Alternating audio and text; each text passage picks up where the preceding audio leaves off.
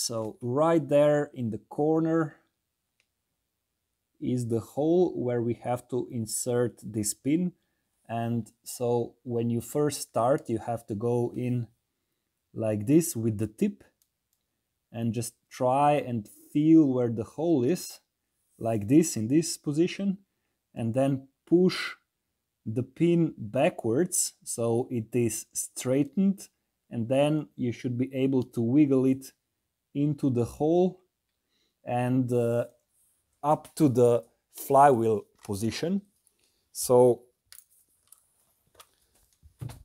this is how it looks like from this side. So this is where the flywheel is, and when the pin is far enough, it will start engaging with the flywheel, and there is a hole on the flywheel where this pin has to go through, and once that is done, you should have the crankshaft locked.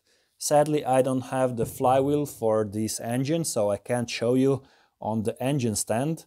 So again, this is where the pin has to go, and it's quite fiddly.